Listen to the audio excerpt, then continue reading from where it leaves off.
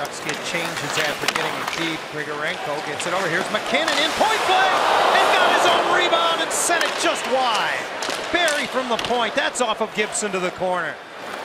And Silfverberg quickly moves it up the center for Cogliano. Back for Silfverberg, right down the slot. Scored!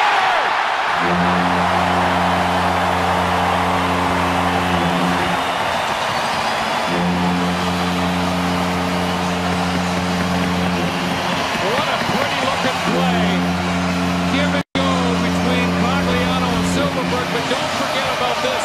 Nathan McKinnon blows right in, and John Gibson makes a great stop.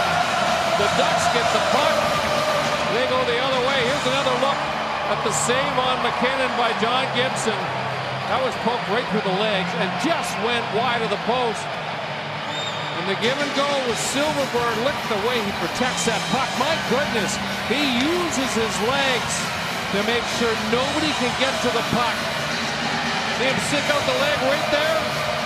What a play.